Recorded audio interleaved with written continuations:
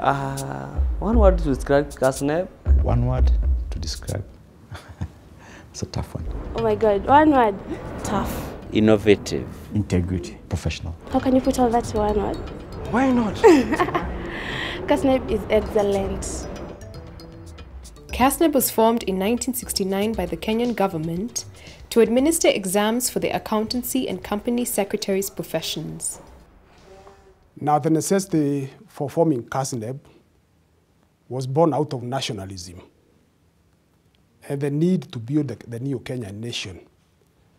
The government of Kenya was very keen on building professional institutions to ensure that the country was manned by competent citizens. I joined KASNEB in 1970, 9th of March, I still remember. And when I joined, we were only the two of us. You can imagine 2 people, and we had to go to the post office, register students. Since then, KASNEB has grown to become the leading professional examinations body with over 100 qualified and competent staff members. Level 286. The current vision of KASNEB is to be the preferred world-class professional examinations body in the fields of finance, accountancy, management, information technology, and related disciplines. It is important that people are trained. Yes, and the test of training is a certificate initially. I took KASNEB because I knew once I got out of the job market, I'd be one of the highest people chosen for the job. I think KASNEB have some world-class examinations, which is examined to very high standards. 85 for 9. We ensure that all our staff understand our commitment to professionalism, to quality, and to high examination standards. We have not heard of examinations being leaked from KASNEB. So KASNEB has done very well in enhancing the quality of the CPA examinations. We have, I think, grown as a national institution, but as an institution we are positioning ourselves as a regional examination body, and we are benchmarking ourselves against other international bodies in that regard. KASNEB's exams are now administered worldwide. Regionally, they're administered in Uganda, Rwanda, Southern Sudan, and Cameroon. The perception that KASNEB exams are only tailored to the local market is completely wrong.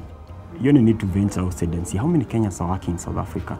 They've done CPA. How many are working in the UK? How many are working in Uganda? I believe with CPA you can work anywhere in the world. Initially in the 70s, the major challenge was actually winning public confidence. In order to address such challenges, KASNEB frequently revises its syllabus as part of its strategic plan. It's been a while since the syllabus was revised, and things have changed. The environment has changed. The market demands have changed. They've actually become a lot more stringent, and therefore the examinations had to respond to that. The process of developing the new syllabus was comprehensive. It was consultative, and it was inclusive.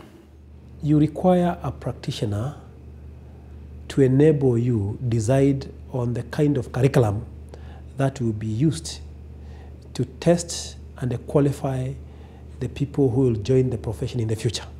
So we played a big role in coming up with, kind of a holistic syllabus. Statistical data. I think life has been made much easier by the new syllabus. It will be possible for me currently to pursue even a degree once I finish, but before that was not possible because of the units that were covered in the profession. They've incorporated governance and ethics that everyone in the outside world is looking for. KASNEB's impact can be felt in Kenya's economy and society.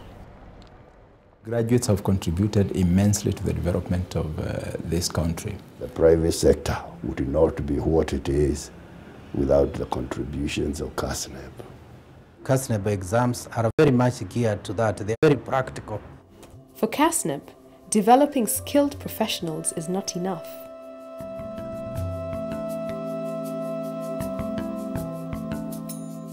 They also support the development of schools in remote areas.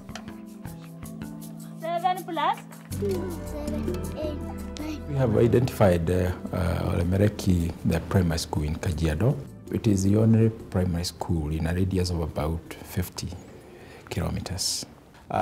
We want to associate with that school so that we can assist the school to open up education to those Kenyans who are living within that 50-kilometer radius. And we believe that this is an important project to associate with. After 40 years of existence, KASNEB has a lot to celebrate.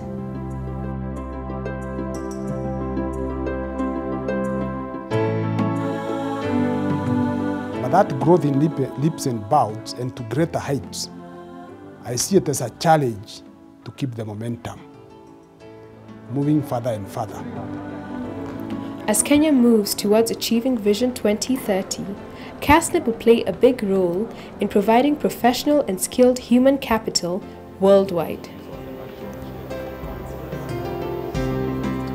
I would encourage potential students to enroll for the KASNEB courses. The achievements that Kenya has made are tremendous, and therefore we do not have to go looking outside for anything that we need.